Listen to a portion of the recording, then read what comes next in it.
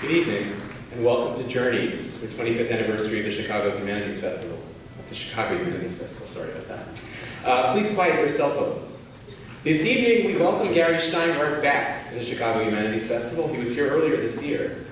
Before I say a few words about the Crown Family Center for Jewish and Israel Studies, please allow me, on behalf of the Chicago Humanities Festival, to acknowledge a few significant partners in tonight's event. We are grateful for the support of Dolores Cole Kaplan and the Morris and Dolores Cole Kaplan Fund at the Dolores Cole Education Foundation for underwriting Northwestern Day at the Chicago Humanities Festival. Alice Kaplan Institute for the Humanities and the offices of Northwestern's president and provost are also appreciated Northwestern Day partners. Special thanks is necessary for all Chicago Humanities Festival members, and specifically for the charter humanists, our generous donors who wear red badges and sit in the reserve section. CHF's donors fund over 80% of the festival, and their philanthropy enables Chicago Humanities Festival's low ticket prices. Thanks also to Unabridged Bookstore for being our partner bookseller and providing a 10% discount on sales of Gary Shteyngart's book. This evening's lecture by Gary Shteyngart, actually more of a reading followed by a conversation, but more on that later, is the 2014 Renee and Lester Crown Lecture for the Crown Family Center for Jewish and Israel Studies. The Crown Center, which I direct, manages, by the way, I'm Gary Woodfiner. The Crown Center manages Jewish studies as an academic discipline at Northwestern and creates opportunities for our non-campus public to engage Jewish high culture and scholarship. Tonight's talk is one of 4 annual endowed public lectures. The gift that established this lecture was given by friends of Renee and Lester Crown in their honor. For those in that group who are present tonight, thank you very much. If you would like to learn about future events and other learning opportunities that we provide, please provide us with your email address on your way out. There's a table outside where you can give us your name, or contact us through our website. But now to our main event. In 2010, Gal Beckerman, an editor of the Jewish Forward, published When They Come For Us, We'll Be Gone, a history of the American struggle to rescue Soviet Jews. The book's title, When They Come For Us, We'll Be Gone, is the lyric to a song entitled Mother Russia by Safam, an American Jewish pop band from the late 70s. As an American Jew, born in the 70s, I put this song in the rare category of songs like Hava Nagila and Am Yisrael Chai, for those of you who know, that transcended the denominational politics of the Jewish community and became unifying anthems. In the aftermath of the 60s and its legacy of political songs, there were other songs written about the plight of Soviet Jews. What distinguished Safam's Mother Russia were its simplicity and its empathy. Here was a song that takes the perspective of a struggling Soviet Jew. We are leaving Mother Russia. We have waited far too long. We are leaving Mother Russia. When they come for us, we'll be gone. The language of When They Come For Us connects the plight of Soviet Jews with the plight of Jews under the Nazis, many of whom waited incredulously until the Nazis came for them. For American Jews in the 70s, Jews in the Soviet Union represented an opportunity to assert themselves as Americans and assuage the still gnawing guilt regarding the timing of American intervention in the humanitarian crisis of World War II. Nothing galvanized and unified the American Jewish community of the 70s and early 80s more than the plight of Soviet Jews. And yet there was a serious disconnect between the idea of persecuted Soviet Jews and the Soviet Jews who began to materialize in my Jewish day school classes. These students, my own age, were strange. Their clothes were different, their home lunches strange, and they struggled to speak English and shed their accents. And kids are kids. No ideological community unity is going to spare the strange immigrant child from isolation, exclusion, teasing, and occasionally violence. I believed in Soviet Jewry, but I had trouble embracing Soviet Jews. Gary Shteyngart's memoir, Little Failure, is the story of one such boy, transitioning from one side to the other at the height of the Cold War and experiencing that destabilizing transfer at an age in which it must have been impossible to process. The book transitions from early childhood memories to the fully realized psychoanalytic understandings of the gap that opens up between Gary, the increasingly Americanized son, and his parents, who Americanized materially but remain socioculturally within the liminal space of an American immigrant community. For fans of Shteyngart's highly decorated novels, There are points in the memoir where the author, both intentionally and unintentionally, flags the origins of characters, scenes, or plots from those prior books. And so it rewards people who've read his other literature. More significantly, I think the memoir provides an opportunity to understand the surprising and special voice that is unique to Gary Shteyngart's works. This voice that is knowing and satirical, earnest and antic, is a voice that always stands just a bit outside the culture in which it is embedded. It is a voice that communicates joy amid sorrow, that seems always willing to pull the reader on almost unplanned flights of fancy. These unplanned flights of fancy seem to me somehow connected to Shteyngart flights from the Soviet Union to the United States, and to a pretend game involving a plane into which Shteyngart would regularly escape during this difficult transition period. Tonight we get to hear the man behind this special voice, Gary Shteyngart. After Gary comes out and reads for a few minutes, Allison Cuddy, program director of the Chicago Humanities Festival, will join him on stage for a conversation. Then there will be an opportunity for audience questions. Please join me in welcoming Gary Shteyngart.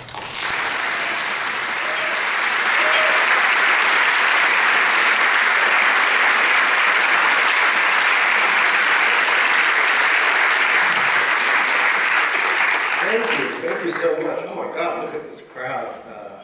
It's so good to be back in Chicago. It's been 8 months. You know. I've been going crazy. My intake of beef has been just not as good. And it's just great to be in Evanston. Yes. Yeah. Give Evanston a hand. It's great. Saul Bellow used to walk around here. Saul Bellow. Well, you see too, but he went to school in Northwestern.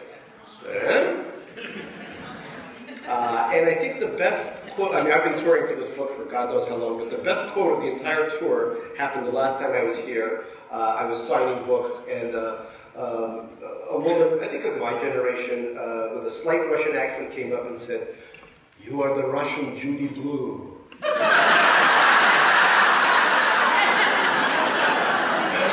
Cried since the 80s, but I cried.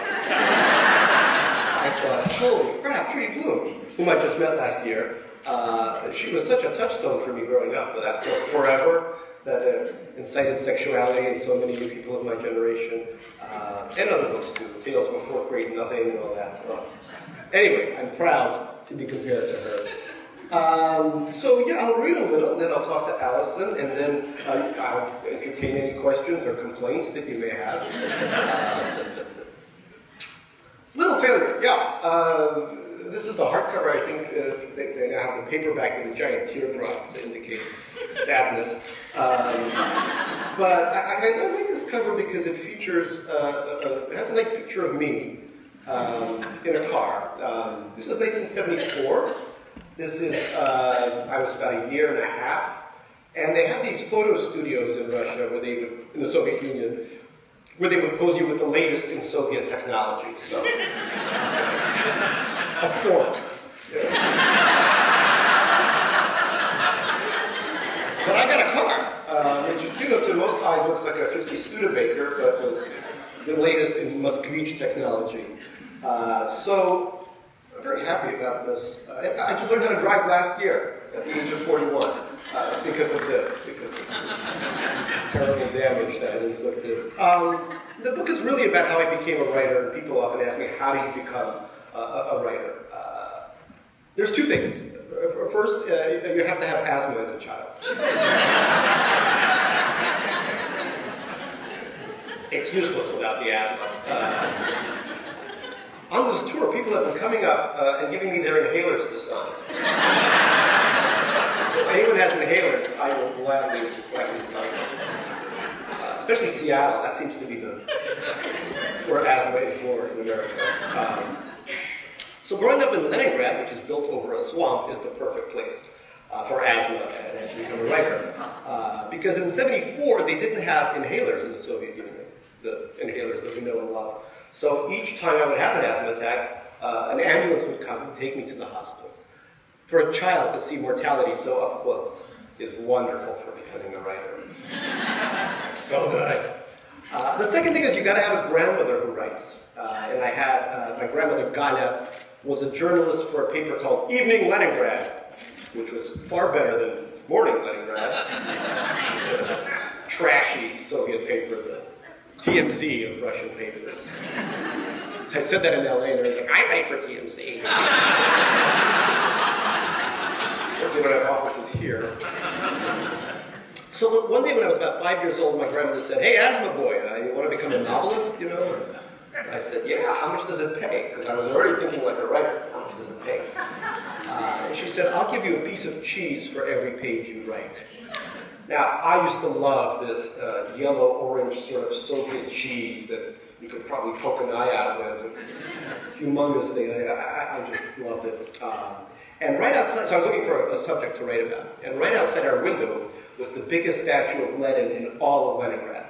And we called him the Latin Lenin. It looked like he was about to rumba. Suave expression. And each morning I'd get up after my first asthma attack. I'd get up and just hug him around his pedestal. That's how much I loved him. So the novel I wrote for Grandma was called Lenin and His Magical Goose. And in it, Lenin meets a talking goose, possibly from Armenia or Georgia or someplace warm. And together they invade Finland and try to create a socialist revolution. Now, I was obsessed with the whole Menshevik versus Bolshevik question, like any 5-year-old boy. Obsessed. In both the hardcover and the paperback, there's a picture in the inside cover of me wearing the typical outfit of the age of the time for a 5-year-old boy, which is a sailor suit with tights. This is 7 years of analysis right here. I don't know who to build this to. And in this picture, I'm reading a gigantic Talmudic-sized book, and the book was about the revolution of 1917. So you could tell that I was obsessed with this issue. So in my book, after Lenin and the Goose conquer Finland and make it safe for socialism, they get into a huge political fight. Because it turns out that the goose is Menshevik. Lenin, as we know, is Bolshevik. And in the end, Lenin eats the goose. But not before we learn that Lenin also suffers from asthma.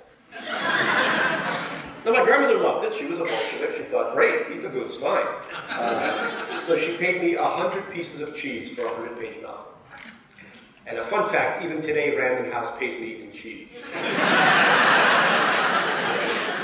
Which I then sell out of the back of a van at Canarsie. So then we immigrated to America, and I had to leave Lenin behind, and I had to learn English and some Hebrew because I was sentenced to 8 years of Hebrew school. Crime I didn't commit, but I think this was in the introduction. And 1980 was a difficult time to be a Russian in America, as we just heard. The Ronald Reagan's Evil Empire speech, all those movies, Red Dawn, Red Gerbil, Red Hamster, it was red, you know. So I pretended to the kids in Hebrew school that I was actually born in East Berlin, not in Leningrad. You know things are bad when you have to convince Jewish kids that you're actually a German.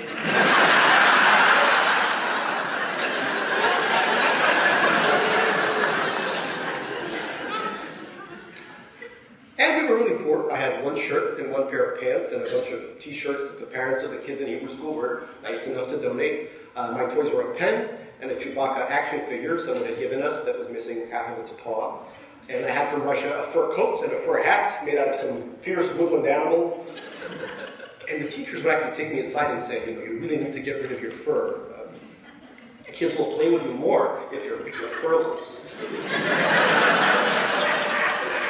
Actually true in adulthood as well. Found out the hard way. That one takes a while. And then 2 years after we left Russia, something truly incredible happened that almost changed our lives forever. And I'll read you a section of that. In 1981, an official letter arrives in our mailbox. Mr. S. Shteyngart, you have already won $10 million. Yeah, our last name is misspelled rather cruelly, but cardstock this thick does not lie. And the letter is from a major American publisher, the Publishers Clearinghouse. I open the letter with shaking hands and a check flutters out. Paid to the order of S. Shteyngart. 10 million and 00/$100. Our lives are about to change. I run down the stairs into the courtyard of our apartment complex. Mama, Papa, we won. We millionaires. We are millionaires now. Calm down, my father says. You want another asthma attack? But he's excited himself. Around the glowing surface of the orange dining table we've imported from Romania against all reason, we spread around the contents of this voluminous envelope. For 2 years, we have been good new citizens, accidentally watching X-rated movies on Main Street with titles like Emmanuel, The Joys of a Woman. Getting jobs as junior engineers and clerk typists. My mother's pianist fingers will finally be put to meaningful use. Learning to pledge allegiance to the flag of the United States of America, and for the something for which that it stands, unavoidable with money for all. Боже мой, my mother says, my God, as we look at the pictures on the envelope of a Mercedes flying off the deck of our yacht toward our new mansion with its Olympic-sized swimming pool. Oi, she says, does it have to be Mercedes? Pooh, Nazis. Don't worry, we can trade for a Cadillac. Look, Mommy, the house on the envelope, there are palm trees. Maybe the house is in Florida. Florida won't be good for your asthma with all that humidity. But I want to live in Miami. Maybe there aren't Hebrew schools in Miami. Everywhere in America, there are Hebrew schools. We sit down and using our collective 400-word English vocabulary, begin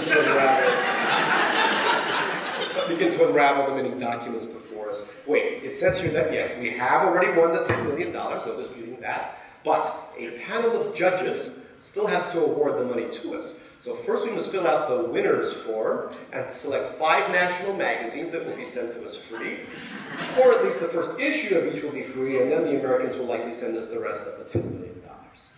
Fair enough. First we must acclimate to our new wealth, expand their literacy.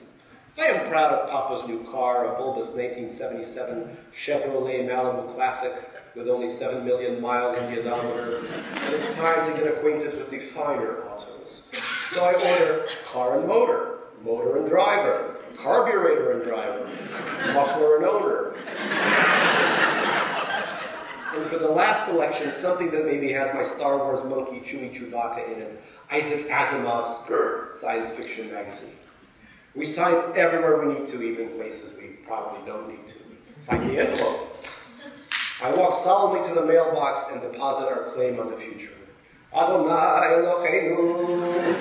I pray to our new God. Please help us get the $10 million so that Mama and Papa will not fight so much, and there will be no divorce between them. And let us live somewhere far away from Papa's wolfish relatives who cause all the trouble. And let them not yell at Mama when she sends the money Papa says we don't have to her sisters and grandmother Galia in Leningrad, who has been dying for a very long time. Amen. That night in my dreams, I walk into the Solomon Schechter School of Queens, a multi-millionaire. And the pretty girl with the big teeth, who's always tanned from Florida vacations, kisses me with those big teeth. I haven't gotten the mechanics of kissing down yet. The kids make fun of Jonah Himmelstein, the school's biggest loser, but I say, hey, he's my friend now. Here's $2. Buy us both the Carvel Flying Saucer cookie ice cream. And keep the change, you burnished, you nothing.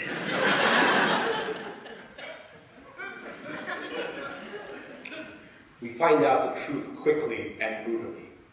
At their respective workplaces, my parents are told that the Publishers Clearinghouse regularly sends out the "you have already won $10 million" missive, and that these are routinely thrown into the trash by the savvy native born. Depression settles over our non-millionaire shoulders. In Russia, the government was constantly telling us lies. Wheat harvest is up. Uzbek baby goats give milk at an all-time high. Soviet crickets learned to sing the Internationale under a breakfast visit to the local hayfield. But we cannot imagine that they would lie to our faces like this. Here, in America, the land of the this and the home of the that. And so we don't give up hope entirely. The judges are probably reading our application right now. Maybe I should write them a letter in my burgeoning English. Dear publisher Clearinghouse, spring is here, weather is warm, rainy, birds come from south to sing songs. My mother's pianist fingers hurt very much from her typing job. She has only one suit for work. Please send us 10 million right now. We love you, Gary Shteyngart. Meanwhile, Car and Parking and the other Publishers Clearinghouse magazines are starting to pile up, taunting us with the many hot, naked centerfolds of the new Porsche 911, the official sports scoop of Reagan-era excess. We reluctantly begin to cancel our subscription to all of them, except for Asimov's science fiction magazine, a small, square little number with a drawing of an exciting, moving space creature on the cover, hugging a boy just like me in its claws. Our dreams of being instantly rich are finished, but we are moving up nonetheless. We are saving every kopeck that comes our way via my father's junior engineering job and my mother's typing. Here is our family inventory. I have my pen, my broken Chewbacca monkey, my recently circumcised penis, and a bunch of donated t-shirts. My mother has her size 2 Hard Bernard business suit. My father has made a fishing rod out of a stick. Pounds of disgusting marked-down farmer's cheese and kasha will feed us until we die of sadness. And if I don't clear my plate of that warm, soggy crap, the thunderclap of Papa's hand rings against my temple, my mama yelling, "Don't hit his head! She's got to make money with his head." Who are we? Parents, bienvenue. We are poor folks. Why can't I have the Chewbacca with both paws? Parents, both paws. We are not Americans. But you both have jobs. Parents, but we have to buy a house. A house. The first step to Americanism. Who needs the two-handed Chewbacca when we'll soon have our own quasi-suburban home? But at lunchtime, the Hebrew school boys do like to take out their Lukes and Obi-Wans and Yodas and set them on their desk to demonstrate just how much property falls within their purview. They talk in their already raspy Jewish voices. I threw out my old Yoda because the paint on his ears was falling off, and then I got 2 new Yodas and a Princess Leia just so Han Solo could do her.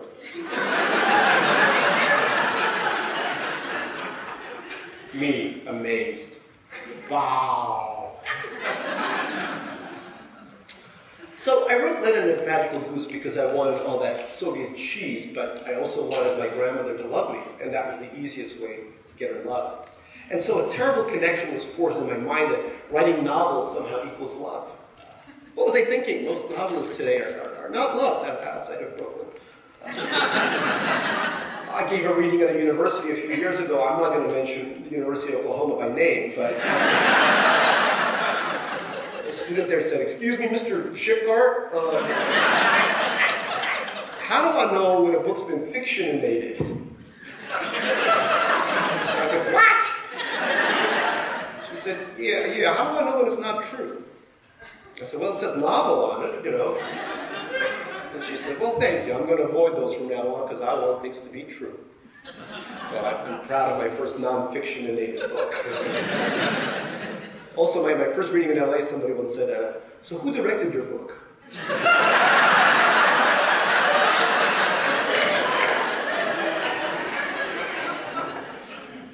Yeah. But back to life after not winning the Publishers Clearinghouse sweepstakes. Because I was the red gerbil, the second most hated boy at school, I thought, what if I wrote a science fiction novel and showed it to the kids in school? Maybe they'll learn to like me. Some of these books, some of these novels I've written, still exist thanks to my parents. They've saved them. So here's hundreds of pages of little boy scrawl. This one's called Invasion from Outer Space. Let's take a look inside. Chapter 1, Something is Wrong. And it really was. I didn't know the Russians were child services. But then when I was about 11 years old, a momentous thing happened in the guise of a substitute teacher called Miss S. And I'll read you a section from that.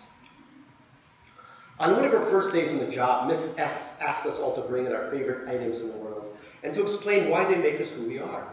I bring in my latest toy, a dysfunctional Apollo rocket whose capsule pops off with the press of a lever, but only under certain atmospheric conditions. Humidity must be below 54%. And explain that I have even written my own novel. This passes largely unremarked, as the latest batch of Star Wars X-Wing fighters and My Little Ponies are paraded around. Finally, Miss S holds up a sneaker and explains that her favorite activity in the world is jogging. P.U., a boy cries out, pointing at the sneaker and holding his nose. And everyone except me laughs their wicked child laugh. I am shocked. Here is a young, kind, pretty teacher, and the children are intimating that her feet smell. Only me and my 200-pound Leningrad fur coat are allowed to smell around here.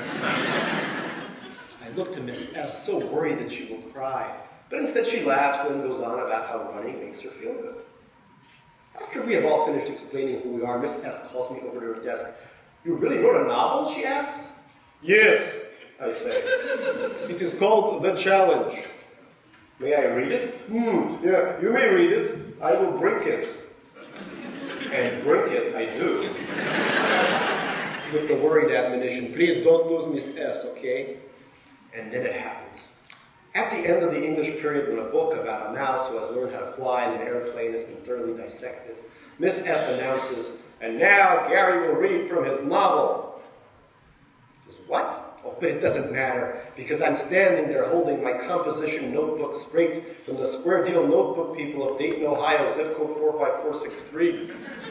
And looking at me are the boys beneath their little flying saucer yarmulkes, and the girls with their sweet aromatic bangs, their blouses studded with stars.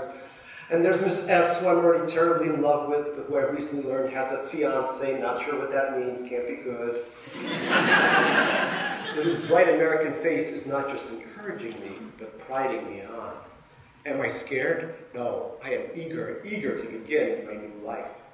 Introduction, I say. The mysterious race. Before the age of dinosaurs, there was human life on Earth. They looked just like man of today, but they were a lot more intelligent than man of today. Slowly, Miss S says. Read slowly, Gary. Let us enjoy the words. I breathe that in. Miss S wants to enjoy my words. So I continue slower. They built all kinds of spaceships and other wonders, but at that time the Earth circled the moon because the moon was bigger than the Earth. One day, a gigantic comet came and blew up moon to size it is today. As I'm reading it, despite the many errors, I'm hearing a different language come out of my mouth. I do full justice to the many misspellings. The Earth circled the moon, and the Russian accent is still thick. But I am speaking in what is more or less comprehensible English. And as I'm speaking, along with my strange New English voice, I'm also hearing something entirely foreign to the squealing and shouting that constitutes the background noise of Hebrew school. Silence. The children are silent. They're listening to my every word, and they will listen to the story for the next 5 weeks as well, because Miss S will designate the end of every English period as Gary novel time. And the children, they will shout throughout the English period, when will Gary read already? School is close to Long Island. And I will sit there in my chair, oblivious to all but Miss S.'s smile, excused from following the discussion of the mouse who learned how to fly, so that I may go over the words I will soon read to my adoring audience. And God bless these kids for giving me a chance. May their God bless them, everyone.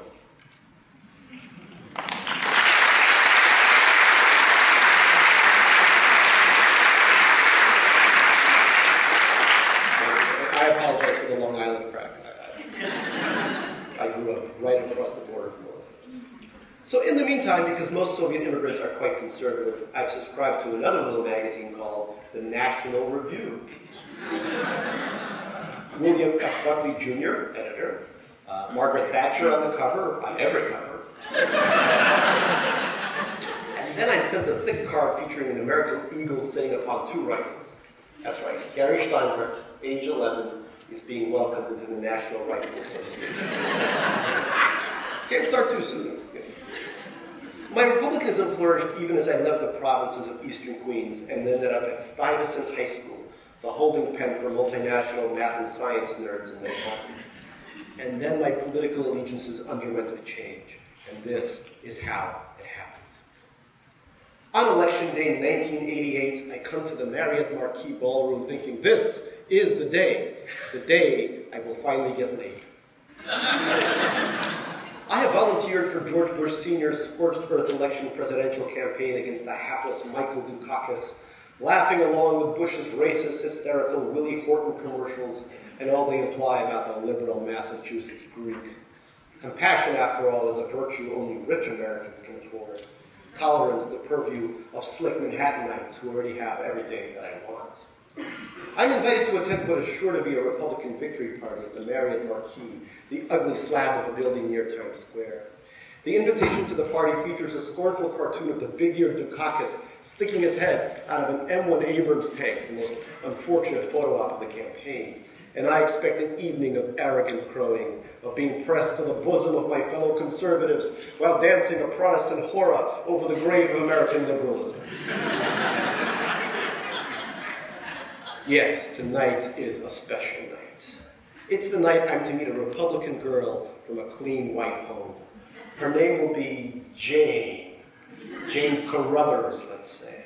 Hi, Jane Carruthers. I'm Gary Shteyngart from Little Neck, Queens. My family owns a Colonial with $280,000 US. I'm the brains behind a Commodore 64 computer program called the Family Real Estate Transaction Calculator.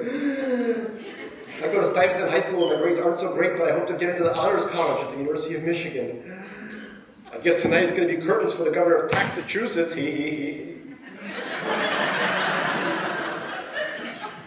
I enter the ballroom a dark, gap-toothed immigrant wearing sweat socks and brown penny loafers and my special and only suit, a highly flammable polyester.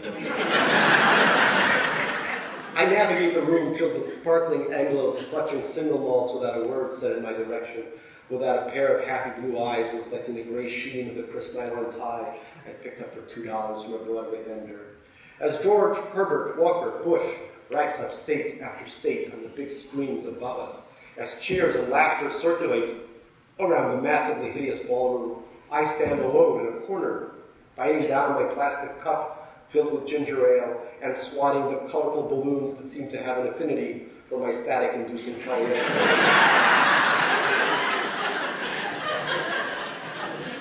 Till a pair of teenage blonde lovelies, the girls I've been waiting for all my life, finally approach with needy smiles on their faces, one of them beckoning for me to come hither with her hand. I'm so excited. I somehow fail to see myself for what I am, a short teenage boy born to a failing country, trapped inside a shiny gunmetal jacket, carrying about a mop of the darkest hair in the room, darker even than Michael Dukakis' Hellenic dew. Which one of these girls will be my Jane? Which one will trace the W of my weak chin with her pewter fingers? Which one will take me on her boat and introduce me to the millionaire and his wife? You know something, Daddy? Gary survived communist Russia just so he could join the GOP. I think that's very courageous, son. Would you like to throw the old pigskin around with me and Jack Kemp after cocktails?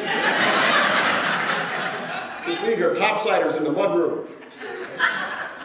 Hey, you, one of the lovelies says. Me, debonair, unconcerned. Me? Yeah, you. I'll have a rum and coke, a splash of ice and a lime. Ma'am, you said no ice, right? She'll have the Diet Coke lime, no ice. I have been mistaken for the waiter. And the next day, I'm a Democrat. I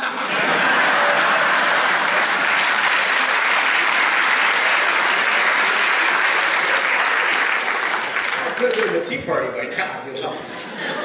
Instead of ending up overworked. Oh, God. So for the very last section, I thought I'd backtrack to our first days in America. It was a very lovely introduction, and yeah, Hebrew school was tough, but there were a lot of really wonderful things about coming to America in '79.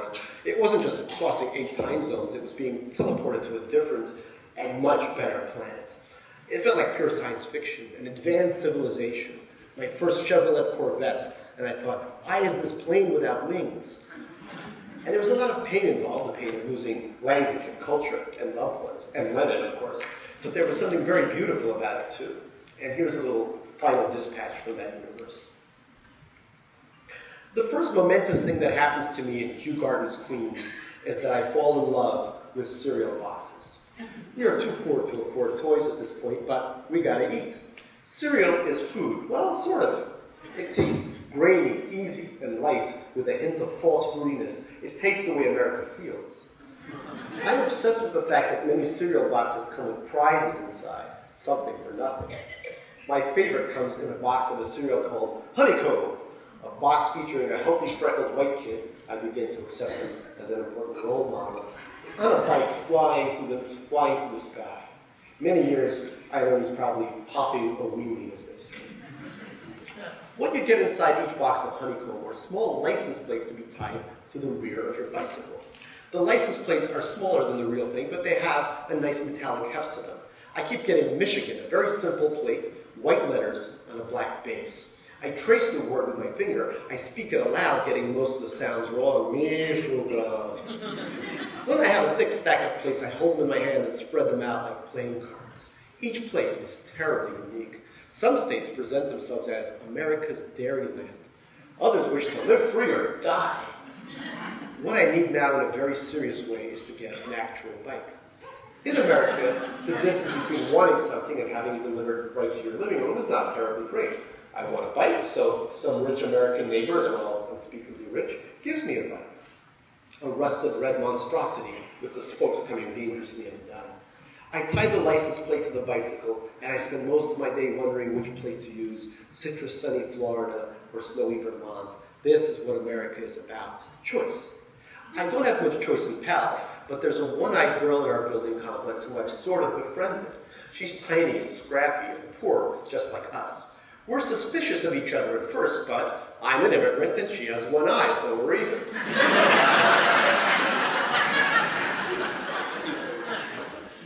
The girl rides around on a half-broken bike just like mine, and she's falling and scraping herself, rumors that's how she lost her eye, and bawling whenever her palms get bloody, her blonde hair is up to the sky. One day she sees me riding my banged-up bicycle with the honeycomb license plate clanging behind me, and she screams, "Hey you, it's Michigan, it's Michigan!" And I ride ahead smiling and tooting my bike horn so proud of the English letters that are attached somewhere below my ass. "It's Michigan," she cries, "it's Michigan!" Oh, Michigan, its bluish-black license plate, the color of my friend's remaining eye. "Michigan," she cries, with its delicious American name. "Michigan! Michigan! How lucky one must be to live there." Thank you.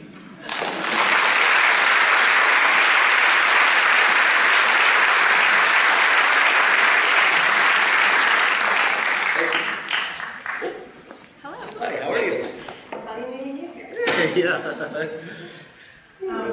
That was fantastic. Thank you. So you're one of those serious writers, huh? Yeah, it's you know, I always, this is a terrible metaphor, but I think of the kind of writing I do is sort of the humor is the intercontinental ballistic missile, and the payload is the tragedy. So, just the way to get it across. Right. And then, When did you figure out, or when did you realize that you had that weapon of humor to kind of talk about what are obviously, tragic or difficult or shaming or complicated experiences like? well, you know, actually, Lenin and his Magical Goose, I think, was very serious. It was all about Marxist dialectics and stuff like that. So I didn't have much of a sense of humor at age 5. But in Hebrew school, when I was writing these science fiction books, I also began to write my version of the Torah, which I called the Genora. And in it, Exodus became Sexodus. And the progenitor of the Jewish people was not Sarah, but a certain woman named Brooke Shildowitz, who we were all incredibly in love with. So I would sneak in the Genora into the bathroom, and other kids would bring in fold-outs of Brooke Shildowitz from People magazine. And that was sort of our samizdat, our sort of clandestine. And that's how I made my first friends, you know, because what happened was that I went from being the commie, the red gerbil, and I began to be seen as just that crazy guy. So when we graduated from Hebrew school, there was a yearbook, and each student was given a song to represent them. And all the Russian kids got, you know, Back in the USSR or something like that. And I got, They're Coming to Take Me Away, So being called insane is not fun, but it was a huge step up from being Russian. And that's what words did. Words helped me transcend that definition.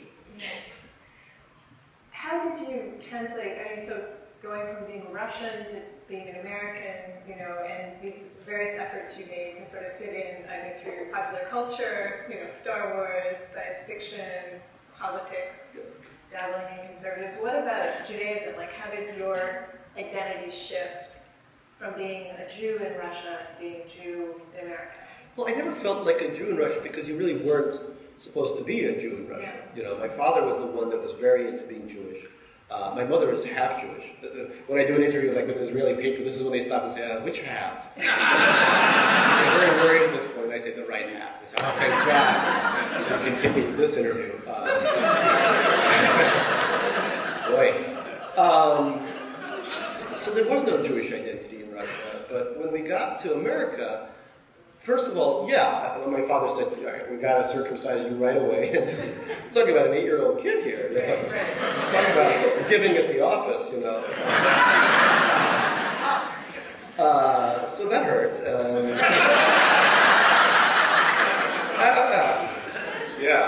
That was a good way to start off with religion. And then 8 years of Hebrew school. And, you know, I became very religious. I would yell at my parents in Passover if they didn't throw out every last crumb of the chametz and all that stuff.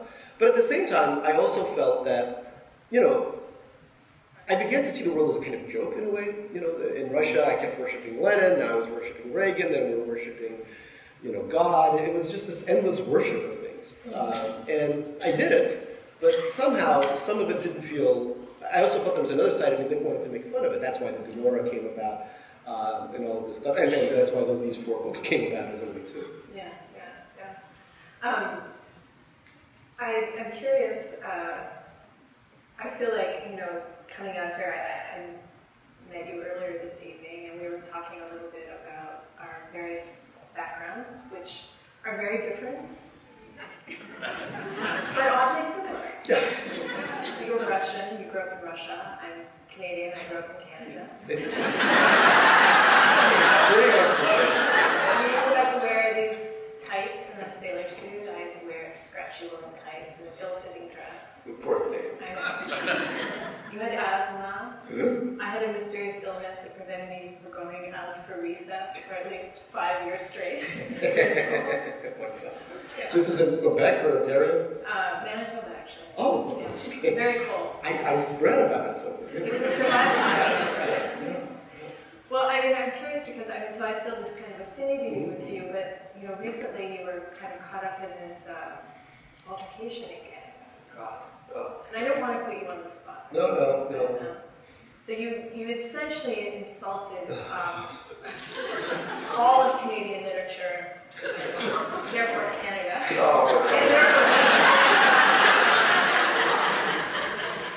Like Rob Ford, I was stupefyingly drunk. Right. It was terrible. I was a little drunk. They got us drunk and then they forced the mic into our faces. It was amazing, though. The amazing part was the apology tour of Canada that I then had to conduct, which of course was one city, Toronto. Sorry. Yeah, no, I love it. Sales went up like crazy. But I was pretty good. I apologized.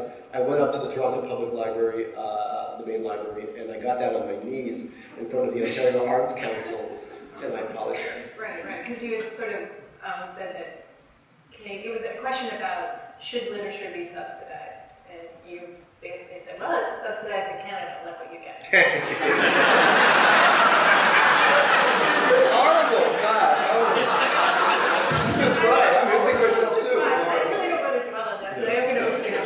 I'm also surprised It cost me half my book sales. fought the drunken argument, because of course in Canada, most of us are drunk. I mean, that's another thing that we share. Drinking is What do you think is in these cups? Yeah, cheers. This brings up an anecdote. 2 years ago, I was in Moscow, and I was being driven to the airport by a completely drunk cab driver. And he was driving on the sidewalk and hitting people and stuff.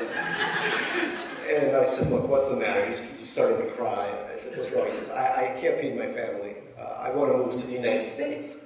And I said, you know what country I love that has a great immigration policy is Canada. You should move to Canada. And he said, phew, I can never live in a country that's not a superpower.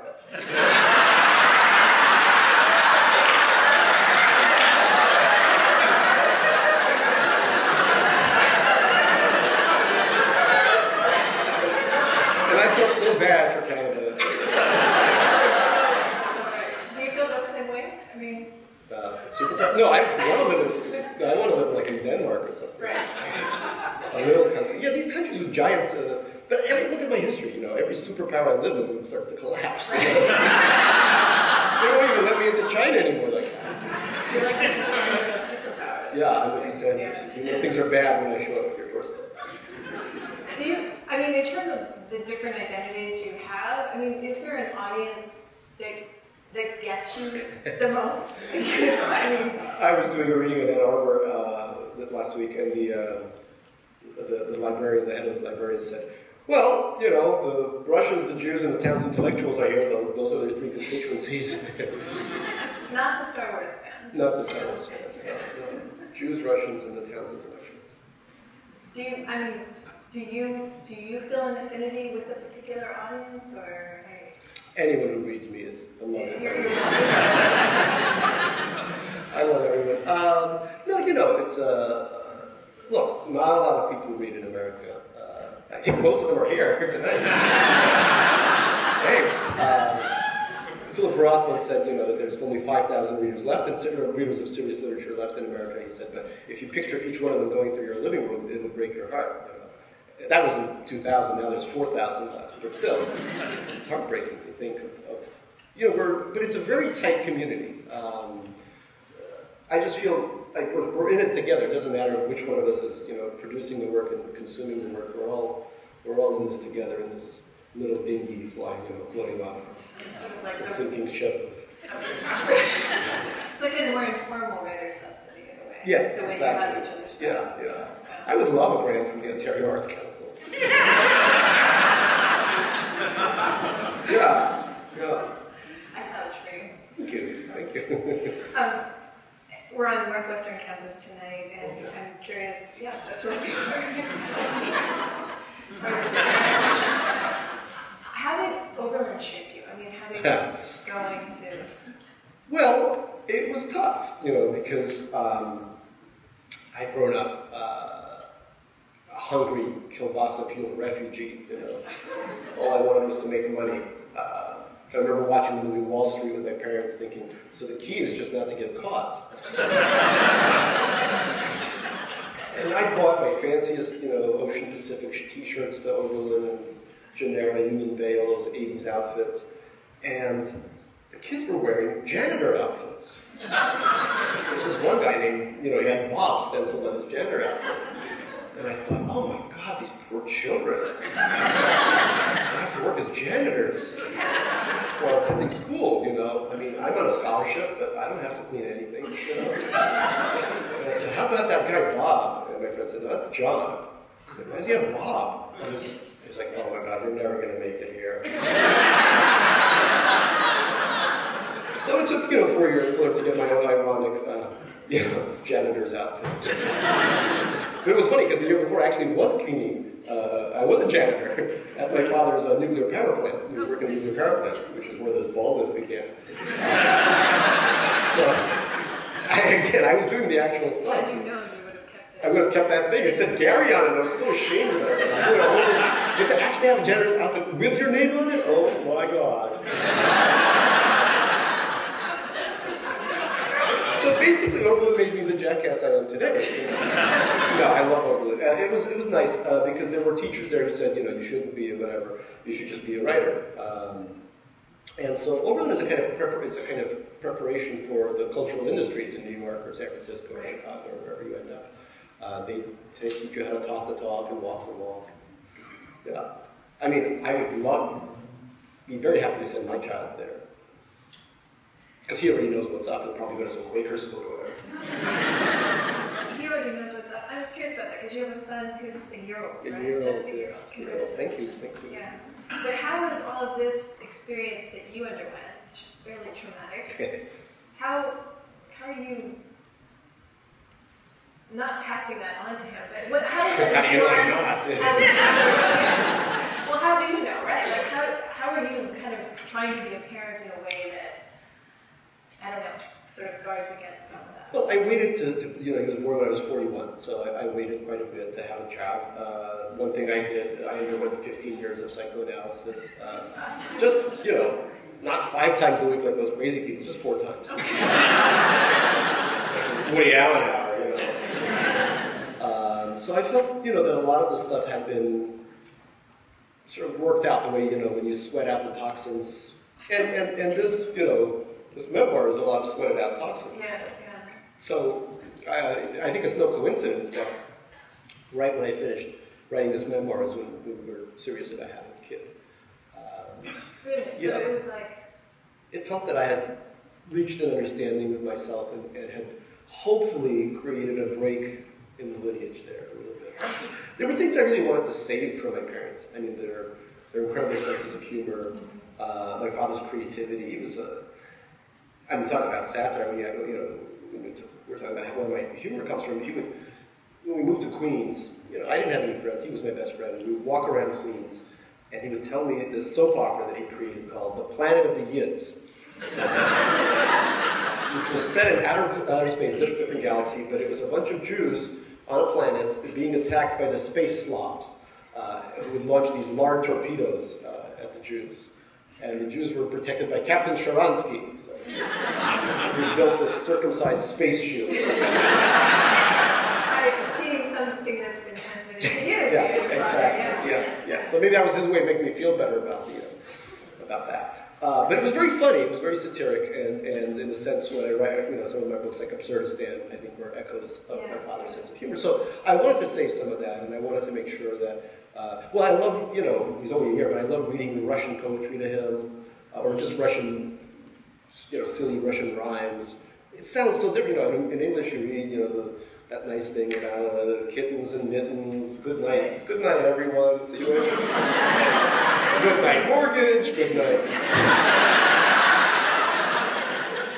But in Russian, you read you teach the alphabet, so each letter has its own sound, so there's I'll do the which is a great trick. Рысь рычит на берегу, поймать рыбку не могу, хоть она невдалеке, не достать ее в реке. And my kid's eyes open up. He's like, holy crap, I can't believe it. Sounds like this exists, So that makes me feel like there is some kind of connection, even if he doesn't learn Russian. He'll learn Mandarin like all the other kids in the world. And Star Wars, of course. Yes, it is eternal.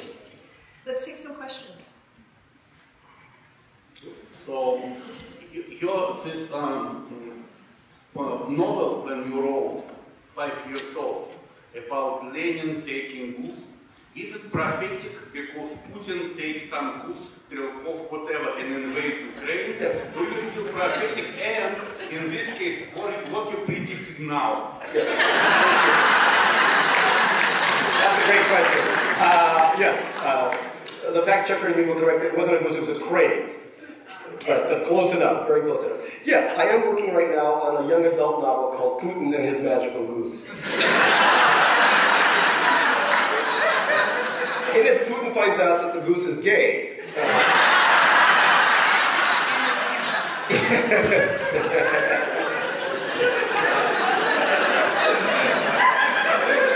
So watch out for Putin and His Gay Goose coming through. It'll sell a lot better than this, I assure you. Thank you. Great question. Got one back there. Okay. Gary, last year you were the subject of a great article in the New Yorker as a beta tester for Google glasses. You don't seem to be wearing those this evening. Do you still use the Google glasses? Yes, the question is, do I use the Google Glass? The answer is no.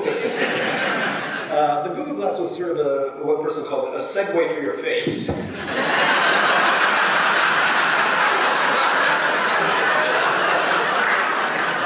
I don't remember who said it, but that's great.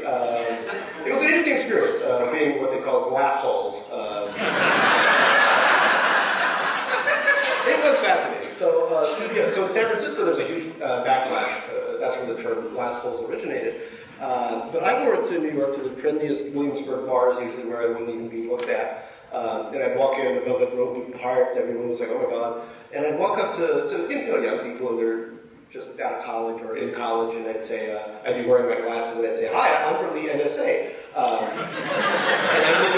I'm looking at your emails right now. And they'd say, well, thank you, nobody ever reads my emails. So, it's going to be be a great century.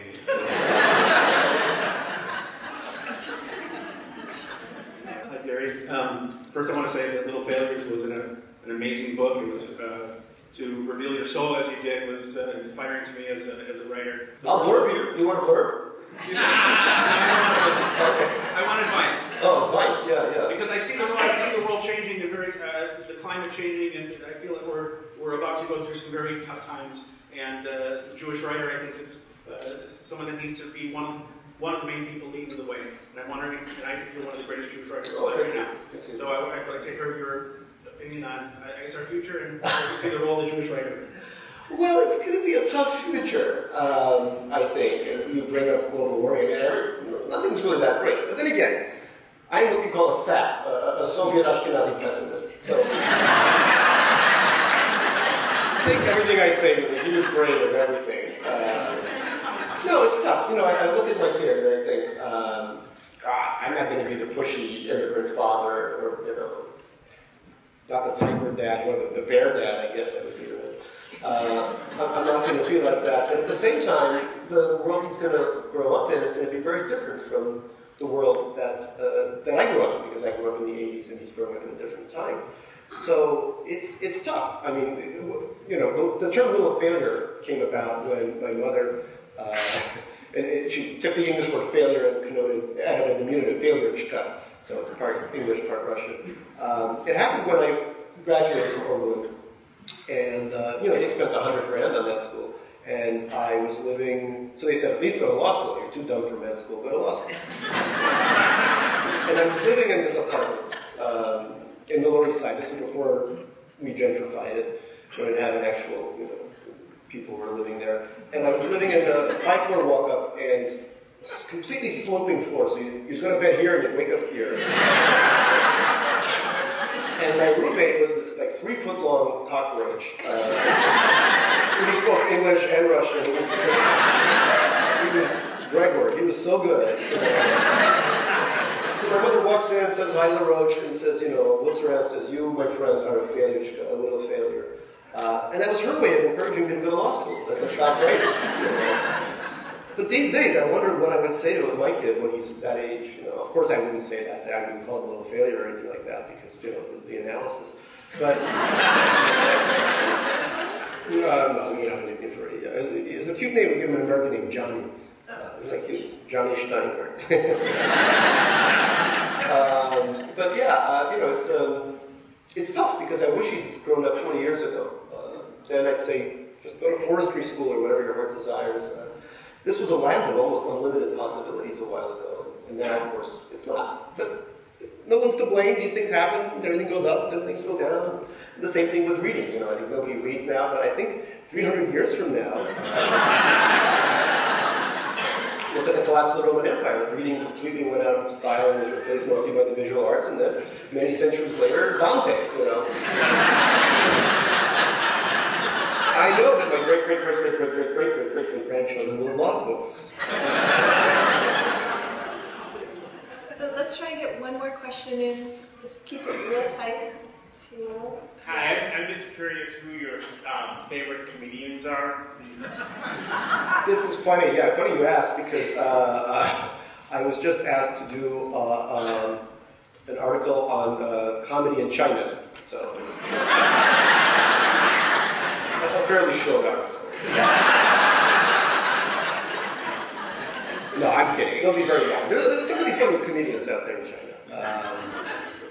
This guy named Storm. I love that. Storm Chang. Look him up. He's good. I haven't. It's really interesting. I've always been scared of comedy, stand-up comedy. People, you walk down the streets of New York, and there's always some guy in a giant sandwich board saying, hey, you, mister, you like to laugh? Here's tickets to a comedy club. And I'm always so scared of those people, But to me, the idea of standing up, look, I'm sitting down all the time, standing up and pacing around and going like this all the time.